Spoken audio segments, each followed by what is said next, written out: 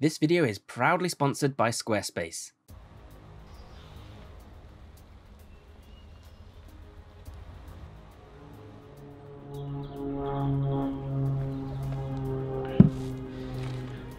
It would have been nice if during this video about my best ever results, I was in something approaching my best ever shape.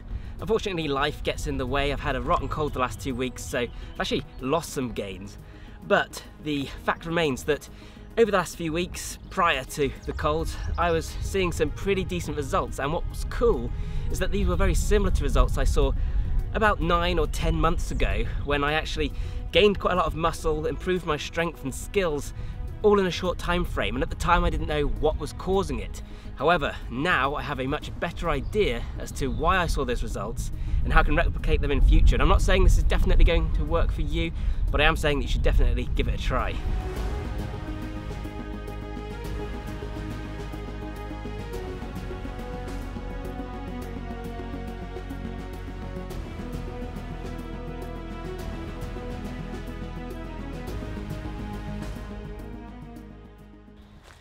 So it was a few months ago, maybe 9-10 months ago, that I noticed I was getting these really impressive gains. I was getting a lot of size and a lot of strength, more so than I normally would. And in fact, people on Instagram and on YouTube were commenting about it, saying, dude, what are you doing differently? And I looked into a few things that could possibly be. I tried looking at my magnesium supplement, which I did think helped me to gain some mass, but I don't think could have been entirely responsible. I looked into the creatine I was using. I was using a lot more creatine at the time. Again, I think helpful, but couldn't entirely explain it. And then I realised that it was probably down to an experiment I'd been running at the time for a few months at that point, which was to train throughout the day. So not one big workout, but rather 3 or even 4 smaller workouts, all in the space of a single day. I was doing this to find out whether I could get similar results to what I would normally expect training just once a day, but actually the results exceeded my expectations, and it turned out I got far superior results. Now some of you might be thinking, but Mr. Bioneer, I thought you already trained throughout the day. And it's true, I use what I call incidental training, where if I'm carrying shopping I might do some shrugs, or if I'm waiting for the kettle to boil, maybe I do some grip training, which I keep by my kettle. If I'm waiting at a bus stop, I'll do some calf raises. But that's a different thing versus breaking my main workout into 3, 10, 15 or 20-minute chunks, which is what I've been doing lately. Now I do still have these longer sessions when I come and film, but other than that, this has been the way I've been training. Now of course, gains can mean different things to different people. Are we talking about muscle gains here, size or strength or skills or cardio or weight loss? Well, as it happens, I think that splitting your workouts into lots of smaller segments is actually beneficial for all of those things. So let me explain. So I think I've packed on more size as a result of breaking my workouts into smaller chunks, and this works for a number of reasons. For example, I might take my push day and instead I'll just do some quick exercises for my pecs, some quick exercises for my shoulders on a separate occasion, and then some quick exercises for my triceps. 3 separate workouts instead of one long one. This, first of all, allows me to attack each workout fresh, full of energy, so I'm not tired from training my pecs, meaning I can go harder on my shoulders. At the same time, each time I do that, I'm spiking my protein synthesis, my hormone response, etc., which means that I'm going to be more anabolic throughout the day. And this is just a lot more similar to the way that we would have trained, you know, in the wild.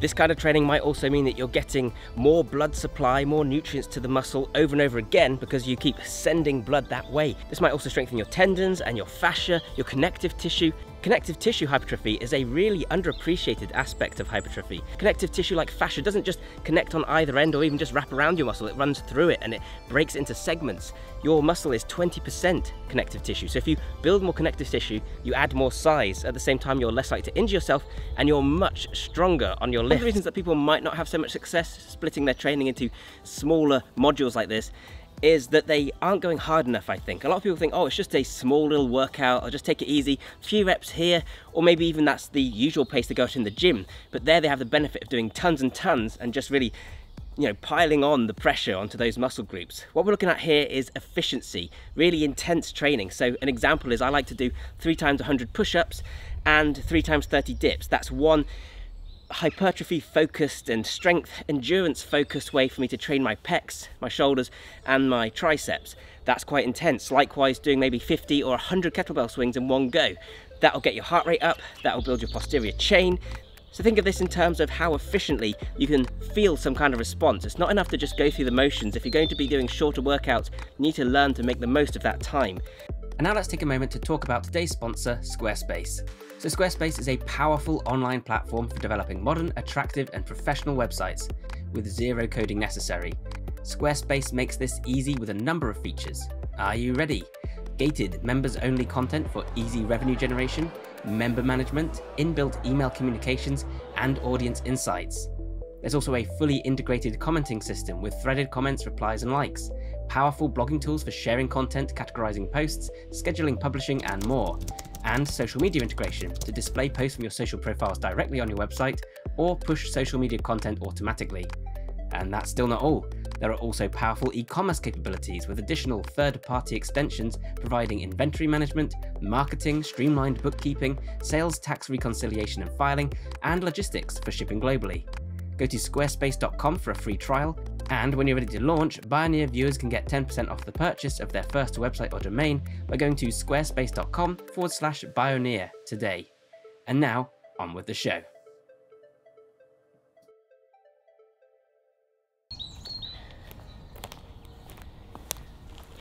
When it comes to mobility, of course, it's really hard to overdo this. Obviously you can do, but you don't really need to worry about performing a few stretches or some mobility drills multiple times a day. That's not going to lead to any problems. So you can even just do one exercise at a time. So for instance, whilst the kettle's boiling, you might do some shoulder openers using a door frame. Or whilst the TV's on, you might just get into a nice deep resting squat. There's nothing to stop you from doing this multiple times. And that's a great way to prevent your body from going to sleep. Not only do you improve your mobility just through rote repetition, but you're also going to be keeping yourself invigorated. So a problem a lot of people have is not knowing the difference between being tired and being lethargic. So you might come home from a busy day and think you're tired because you've worked really hard, when actually you're just lethargic because you've been sat down for so long. And if you were to get up and move just a little bit, it doesn't have to be something big, then you might feel a lot more energetic and therefore able to train and just able to do all the things that you want to be able to do. You'll just feel a whole lot better.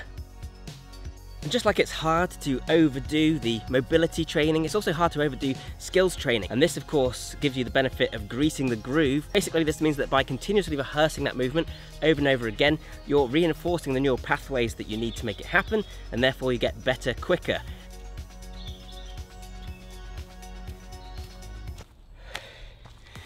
When it comes to something like cardio, what you're trying to do here is strengthen the heart. You might be trying to lose weight as well. In terms of weight loss, splitting your training up into smaller components makes loads of sense. So instead of doing one 30-minute run, you might do 3 10-minute runs. What this is going to do is once again ramp your heart rate up multiple times throughout the day. Then there's the EPOC, the post-exercise oxygen consumption. That means you actually burn more calories following a cardio workout. So if you're doing lots of little bits of cardio, you're constantly burning more calories after those, meaning you're burning more calories total. It's also just much easier to go for a 10-minute run, maybe 3 times a week, 5 times a week, instead of one 50-minute run. 5 minutes run everywhere I go, whether I'm going to the shops or whether I need to pop into town. I run with my daughter, and just constant movement like this keeps my heart rate up, keeps me feeling energetic, and burns more calories because I haven't had as long to just settle into this inactivity. Of course, you guys know me, my goal is to train for everything, and so the way I do this is by dividing my mini workouts into groups based on what I'm trying to train. So I call these modules. So for example, my jump module consists of kettlebell jump squats, then jump squats without the kettlebell, then I perform some ATG split squats for the mobility benefits, and then I do some calf raises. So I've grouped these things together based on the result that I'm trying to get. Other times I might group things together based on hypertrophy or strength gains. For example, the chest pecs routine that I talked about earlier, that's more for strength endurance for the pecs as well as a bit of hypertrophy. Of course, I've barely even touched on the practical benefits of these smaller workouts. Like I say, there's far less of a psychological barrier to training for just this short amount of time. It can fit more easily into your day, and if all the activity you do in a day is just a 10-minute run, then that's much better than not having done any at all. Don't think it has to be all or nothing. Just a little bit of movement frequently is fantastic. But that's not my main point. I'm not saying that you can train like this and you'll get comparable results. I'm saying this might actually be how to get superior results because of that spiked protein synthesis, because of the increased energy you're approaching every workout with, because of the greasing the groove, and because of the spaced learning, because you're constantly increasing your calorie burn throughout the day, raising your heart rate, increasing your vigor, moving more, staying more mobile, All those things mean I think the results you get from this kind of training are actually superior, as long as you design these modules in such a way as to be efficient and to stimulate some kind of response. So I hope you enjoyed today's video, guys. It turned out to be a little bit of a challenge to make in places. The first time I went out, it rained off, and then on the second day, as you might have noticed, my drone got caught in a bush and then fell in a river. Never even found the drone, so it never got a proper burial. Then I had to just pretend like everything was okay and finish the video, even though I could have cried, and I still could cry. But I won't. But I could. But I won't. But I could. Anyways, Biodrone 2 is on the way today, according to the Amazon app, so all is good. I hope you enjoyed this video. Please let me know if training throughout the day in shorter bursts is something that you guys have tried doing, and if so, what were your results, and what tips do you have to share with people? If you like this kind of training, then check out my new ebook and training program, plus a video course, Super Functional Training 2.0. And there I'm adding a separate lesson that will show you how to take that program and break it down throughout the day. And that's going to be free for anyone who's already bought Super Functional Training 2.0. It will be added to the lessons, and anyone who buys it now, of course, will get that as well. And with that, you get a massive ebook that goes into depth on human performance, as well as a training program with a online video series showing you how to perform every exercise, over 2 hours of video content. And this is designed to build multiple aspects of human performance all at once. So strength, size, speed, mobility, even brain functions. So if that's something you find interesting, if you enjoy the content on this channel, then please check it out. I'll leave a link in the description down below. And there's a launch discount still on, but it won't be on for much longer, so get it now if you're interested. If you enjoyed this one, then please leave a like in honor of the Biodrone 1 and subscribe. That would help me out immensely. Hit the bell button for notifications. And either way, I'll see you next time. Thanks so much for watching, guys.